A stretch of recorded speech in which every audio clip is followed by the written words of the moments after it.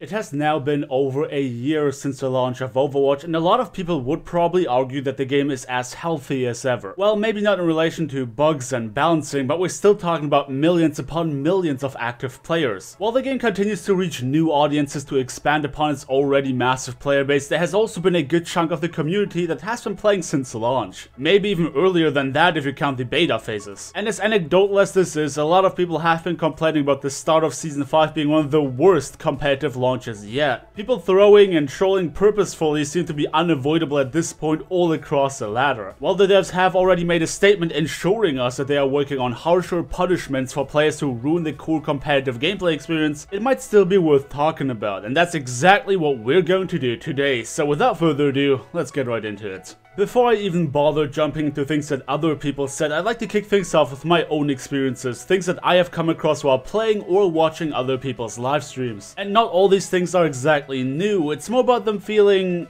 worse now. One thing being one-trick smurf accounts. It's something I've already brought up near the end of Season 4. The sheer amount of GM players making accounts dedicated to only playing a single hero, to the point where you end up in matches where two of such players would fight for who can play Hanzo. At this point in time, I have already heard players openly admit that they do such things to challenge themselves. I won't be naming any of them for obvious reasons, but there are players who have been in GM or even top 500 for multiple seasons already, and now they're looking for something else to strive for. One player quoted, "I just gotta do it, man. You know, I've been top 500 every season. What's the point anymore? So now I'm trying to do it on Bastion only." And I'm not talking about someone smurfing on Platinum claiming to be a top 500 player, because the person in question actually did that on their main account, where you could even see that they're not bullshitting. Torbjorn only, Hanzo only, Bastion only, and the list goes on and on. It seems like the only way these players enjoy ranked at this point is by playing heroes that are universally considered suboptimal. Obviously, much to the detriment of their teammates. Even if they are decent on their picks, them refusing to swap even when hard countered makes the entire match infinitely more difficult than it has to be. But not every player is just looking for a challenge, others simply enjoy playing their hero of choice and nothing else. And then there's another special breed of asshole that is so bored of the game that the only way they enjoy it is by messing with others. That includes Mei players walling off their teammates, players deliberately playing suboptimal heroes with no intention of actually helping, players that throw games if anyone dares to call them out on being dicks, and the list goes on and on. Long story short is that these types of players log into the game fully prepared to lose matches on purpose just to get a chuckle. And all of this obviously leads to others feeling burned out even faster. Those of us who want to enjoy a competitive experience are just fed up with having to deal with these kinds of players over and over again. This in big part is the reason why I have only been playing the absolute minimum of 7 matches a week to avoid decay. Now these things I would argue are pretty relatable. Some players are bored of doing the same thing every season, so they set themselves challenges. Other players are so bored of the game in general that their entire enjoyment comes from messing with others. And a third party of players that would be absolutely fine with playing the game, let's call it properly for the sake of argument, is getting fed up with having to deal with the previous two parties. But I would say that there's more than just trolling. By now, a lot of players have stacked up a decent amount of hours and they feel like they have seen everything. These types of players are very likely to give up early into a match, and that in itself is extremely irritating. As most of you probably know, Overwatch has been deliberately designed with comebacks in mind. In a lot of circumstances, a simple hero swap can make a massive difference, particularly the lower we venture on the ladder. Now, if a player is under the impression that a failed first push means that they will lose, they are already, even if only subconsciously, deciding to put less effort into the game. But them being negative Nancy's also drags down team morale as a whole. It can be very contagious, in fact. Why would I bust my ass trying to win this game if that other guy already gave up? And adding to all of that is the good old meta-slaving culture that we have gracefully embraced in the community. Now, dive was already on the rise throughout Season 4, especially in higher elo. But now in Season 5, with the Overwatch contenders giving us ever the more reason to only want to play this one comp, it's getting pretty stale. While I would argue that dive takes considerably more skill to pull off than the old pre-nerf tank meta, it does not change the fact that seeing the same comps over and over again is daunting. Not to mention that particularly support mains have been suffering in this meta. It's not like players needed another excuse to not protect their healers, but what a better excuse is there than having to dive the enemy backline? At the end of the day, Lucio is the only support hero that can effectively defend himself against dive. If your team does not pull off a proper dive comp, then odds are that you will die a lot lot more than you previously did. And there's nothing more frustrating than being victim to a dive comp as a support player while nobody in your team really gives the slightest shit. You know what, I can see why players feel burned out in this meta already. Fact of the matter states that I love Overwatch and I would love to enjoy playing Overwatch again, but recently it's just been too much RNG. It's been too much RNG with teammates hoping that I don't get a Hanzo main again, hoping that I don't get a troll locking Ana just to shoot their floor the entire game, and hoping that I can either play Lucio or beg my team to protect me from the Genji, Trace or Winston comp that I encounter in every other match. But hey, I don't have to be the only one whining. Did you feel burned out on Overwatch recently? If so, then why is that? Feel free to share your thoughts down in the comment section below. But until then, thank you everybody so much for watching. Don't forget to drop me a like on your way if you enjoyed the video, subscribe if you want to see more, and I hope to see you all next time.